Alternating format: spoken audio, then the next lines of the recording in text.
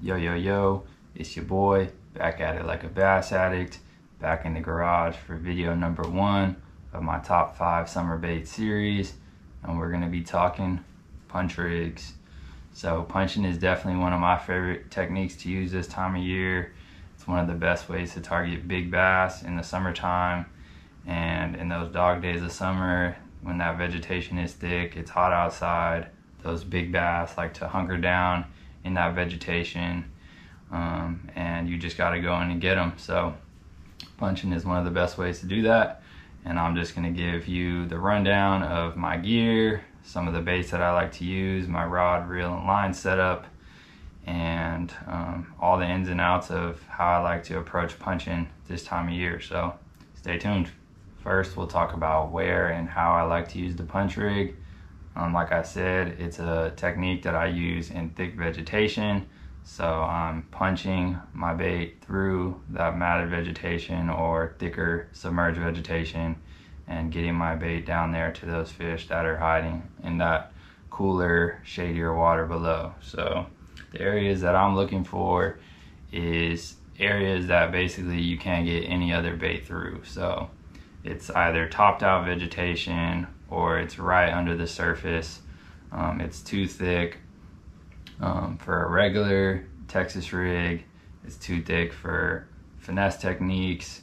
It might be a mat that's a little too thick for a bass to come through to eat a frog.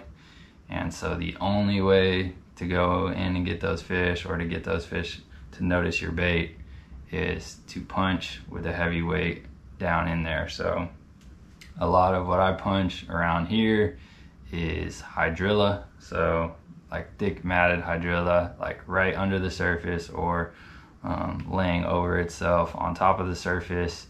Also hyacinth, so floating vegetation out on the California Delta is a great thing to punch. Primrose, so that viney stuff with the yellow flowers, that's a big thing out here in Northern California. And whatever vegetation you have in your lakes can be great to punch, as long as it has forage in it and there's bass around. When it's hot, those fish will get under that stuff. So that's kind of what I'm looking for. It really can change day to day what vegetation those bass will get in, and so that becomes your puzzle to figure out on any given day. But that's the kind of stuff that I'm looking for. And then in terms of how I'm using the bait, it's really pretty simple. I'm just going down, I'm finding those thick mats of vegetation, and I'm flipping my bait in there. I'm targeting similar to like you're going down the bank. I'm gonna cast at anything that looks different. So if I'm flipping a mat, I'm gonna flip to the edge. If there's a point in the mat, that's a great place to throw. I'm also going to throw in the middle of the mat, and then sometimes you'll have like two types of vegetation that'll meet together. That's also a great place to throw. And then I'm letting my bait fall through. Usually I'm somewhat thumbing my line just to control the fall a little bit. Unless the fish are really aggressive and they're eating it on the fall, I'll just let it free spool all the way down to the bottom. But I'm letting it drop. Then once it hits the bottom, I'm engaging my reel, picking up slowly, just feeling, because sometimes you'll get bit on the fall, or right as it hits the bottom they'll grab it. So you want to check your bait, lift up, make sure there's no fish there, and then I'll hop it a couple times, and then I'm reeling it up and on to the next flip. So it's really it's a numbers game. You're gonna make a lot of flips and you're not necessarily gonna get a lot of bites. So you wanna just be making as many flips as you can. You don't wanna be soaking your bait down there unless you figure out that that's what you need to do to get a bite. Sometimes that's the case, but for the most part, at least before you've gotten a bite, you wanna be as efficient as you can be. So just hop it a couple times and then get on to your next flip. So always be looking at your next place that you're gonna put your bait. But that's pretty much it in terms of where and how I like to use the bait. Next, we'll talk about some of the baits that I like to use. It's really pretty simple. I have 2 styles of baits that I like to use when I'm punching. the first style of baits is just your craw style bait, something with some claws that give a little action, some water displacement, and some flap on the fall. So generally, if the bass are in a more positive mood, a more aggressive mood, maybe they're eating the bait on the fall, that's when I'll tend to go with a craw style bait. You just get more movement, it's getting those fish's attention. But on the flip side, sometimes that can be too much. Sometimes those fish are in a negative mood, sometimes you want something more subtle. So this isn't always my go-to, but more often than not, I'll start out with the craw style bait, and if I can't get bit, then I'll go to the other style bait. But let's talk about a couple of these. This right here is the Jackall Archelon. I actually caught some fish on this guy yesterday, but it's just a real simple craw profile. Got some ribs on it, so you get a little extra water displacement. This one doesn't have a super aggressive flap, but you do get some movement from those claws. And then this guy is also hollow on the inside, which I really love because it just helps it hold the hook better. It makes it a lot more durable. You can just bury that hook inside the bait, and it's just sitting in that cavity instead of tearing through your plastic every time you set the hook or pull it out of a mat. So that's a great option. It's a 4.5-inch bait, so it's a good size for a big bass. I've caught some 8-pounders. I think, yeah, almost 9-pounder was the biggest one I caught on that bait specifically. And then the other craw style bait that I like is the Strike King Rage Craw. So that's more of an aggressive thump. If you've ever thrown a Rage Craw, you know on that fall it's kicking real hard. And pull these out of there. Yeah, it's got those big flappers, so on the fall you're just gonna get a lot of kick. It kind of will slow the fall a little bit, and you'll get a lot of bites as that bait is going to bottom. They'll just grab it and they might keep swimming off with it, or they might just hold it and you'll just feel weight on the end of your line. But those are two great options, some of my favorites. And then the other style of bait that I like to go to is just more of a dead action bait. Doesn't do much, just it's more of a profile thing. It's subtle, and when those fish are in a negative mood, just switching over to this style of bait can get you some more bites. So the first one I'll talk about is the Missile Baits Missile Craw. This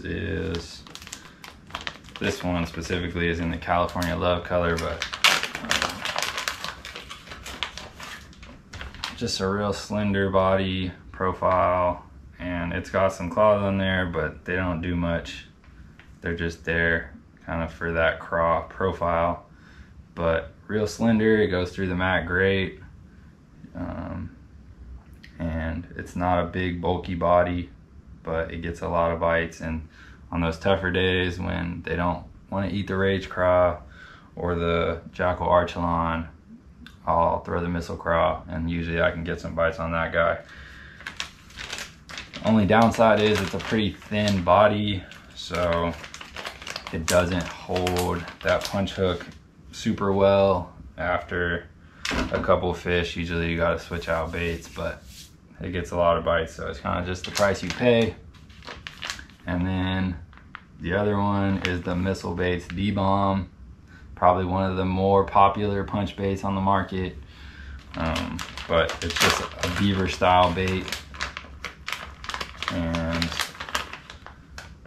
yeah, so just a simple beaver profile. This one's got a lot of ribs on it, so kind of just feels natural. It also will displace a little bit of water, similar to that Archelon.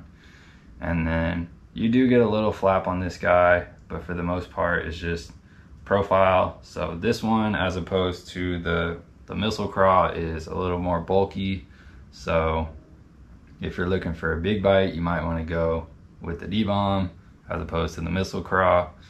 But this is another one of those more subtle baits. It has the claws are really thin, just very thin, so it's not a hard thump like the Rage Craw. It's just more of a flutter. And those are really the baits that I like, and I'll just alternate through the two throughout the day. Like I said, usually I'll start out with the more aggressive Craw style bait, and then I might switch over to the more subtle bait, or I'll have both tied on and just see what the fish like and let them tell me. But that's it for baits. Next, we'll talk about color.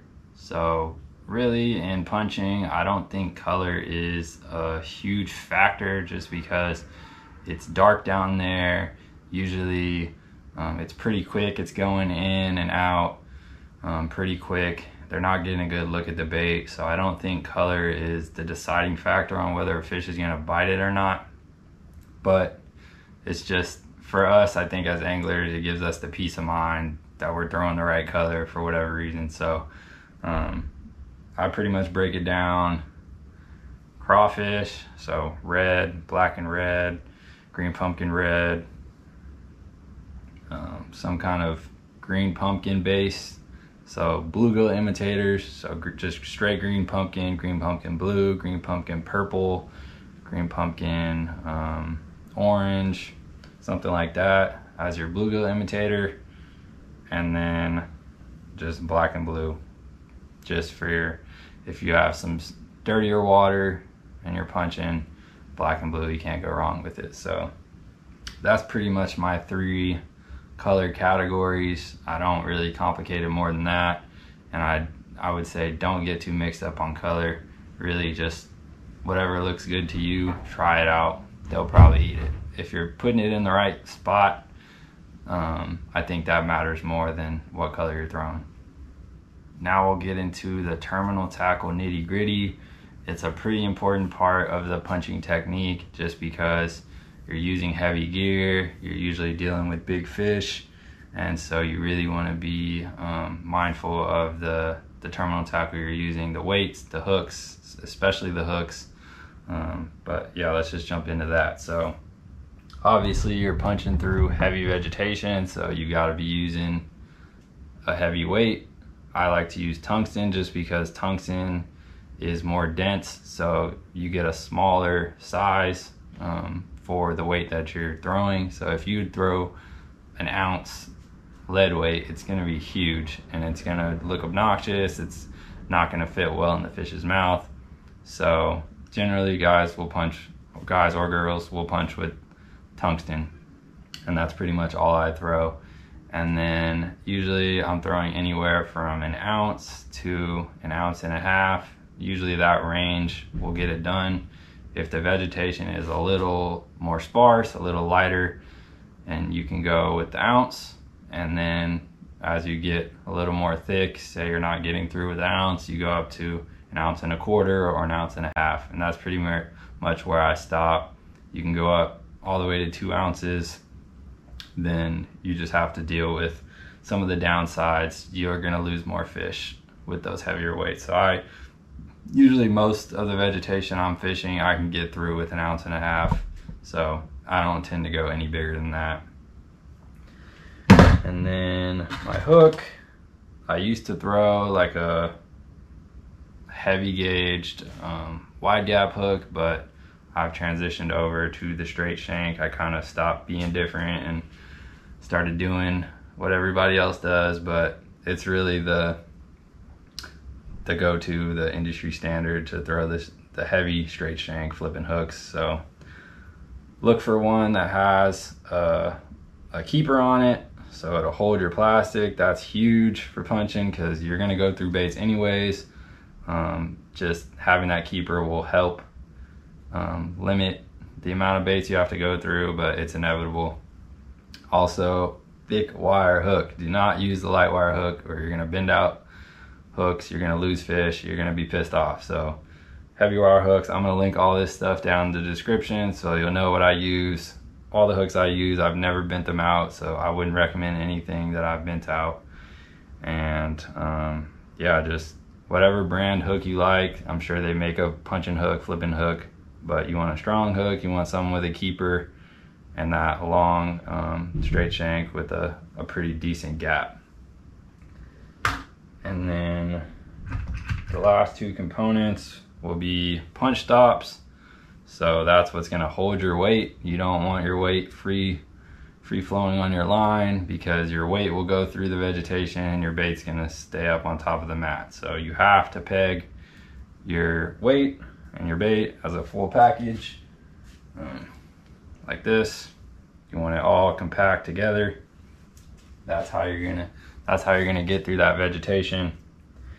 And then lastly, if you want to throw a punch skirt, that would be another thing to add. I don't always throw a punch skirt, but sometimes when I'm looking for a more bulky profile, if I'm imitating bluegill or if I'm just looking for a bigger fish, I might throw a punch skirt. It's just another additional like secondary action that you're getting. That flare of the skirt can sometimes get you some bigger bites. So you can play with that. I would just match it to your trailer or your bait, I mean, and go with that. But that's pretty much it for terminal tackle. Lastly, we'll just talk about my rod, reel, and line setup, which is another one of the more important things in punching. You're dealing with big fish, heavy cover, and so you can't just go in with any kind of gear and expect to get those fish out of that stuff. You have to have specialized gear for punching. And so for me, the rod that I'm using is a Phenix Recon Elite 805. It's a new rod that I'm trying out this year. I've loved it so far. I caught some fish on it yesterday. It performed great. It's a more parabolic rod in the tip. So for my punching, I like a more parabolic rod just because I can load up on those fish, and as I'm fighting them in the mat, it's gonna keep those fish pinned. If I have a broomstick of a rod, I feel like it's gonna be going in and out of its load, and you might put some slack in your line. That's just me personally. Some people like a broomstick of a rod. I don't. I like that more parabolic rod. I'll put some clips or a clip of me like loaded up on a fish.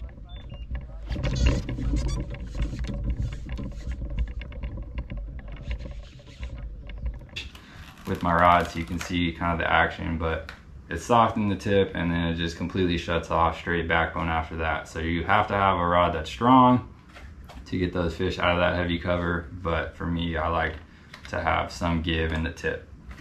And then for my reel, I'm using a Shimano Bantam MGL. It's a XG, so in Shimano terms, that's their highest gear ratio. I think it's an 8-to-1, so a lot of line pickup for that size reel. And I like the faster reel just because sometimes those fish are gonna eat it on the fall. They're gonna keep moving, and you wanna be able to pick up, engage your reel, pick up that line, get tight, and then give them the beans. And then the other factor is just efficiency. So you wanna be able to reel your bait up quick and get on to the next flip. So that's why I use those high gear ratio reels, and would highly recommend that Shimano Bantam. It's just a super solid feeling reel. You know how some reels will feel like real plasticky, they have a lot of give. That reel is solid, and for punching, that's what you want. So check that reel out for sure. And then my line, I'm using Daiwa J-Braid 65-pound, and this is the chartreuse color, so it's a bright fluorescent line. Shout out to my boy Jaman, he put me on that. But the idea behind the bright color braid is that you can see it, so you can detect those light bites. You can line watch, and then I'll just color like 6 feet of the braid down to my bait just for that visibility. Like I said, it's dark down there. I don't think it really matters, but just for our peace of mind, I'll Sharpie that just to be more stealth. But 65-pound braid at least, always. Some people like to throw 80. I think 65 is fine. I've never broken 65-pound braid, but definitely at least 65-pound braid, heavy rod, big fish. Just, you gotta have the line to deal with that. So yeah, that's my recommendation. It's all gonna be linked down below. And that's pretty much it for punching for me. Like I said, it's one of my favorite techniques. I've caught a lot of big fish doing it. Some 9-pounders, 8-pounders, all the way down.